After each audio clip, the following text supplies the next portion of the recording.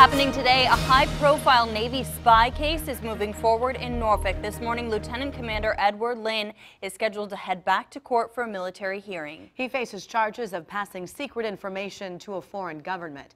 Rico Bush is live at Naval Station Norfolk. Rico, walk us through the case now.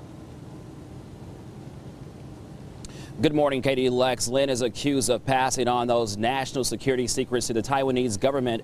Military officials also say that he falsified official statements. Lynn has been in pretrial confinement since the government arrested him last year in an airport in Honolulu. According to court documents, agents questioned him for 2 days.